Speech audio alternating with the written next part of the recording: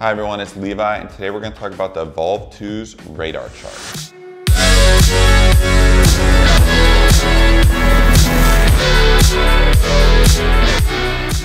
Right in the center, you see this radar.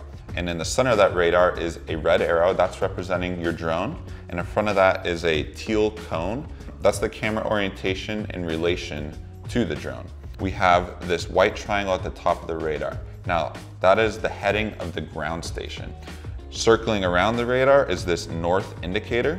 So very quickly, you can have an understanding of which way you are facing and see where the drone is in relation to you and where it is in relation to the home point where you took off.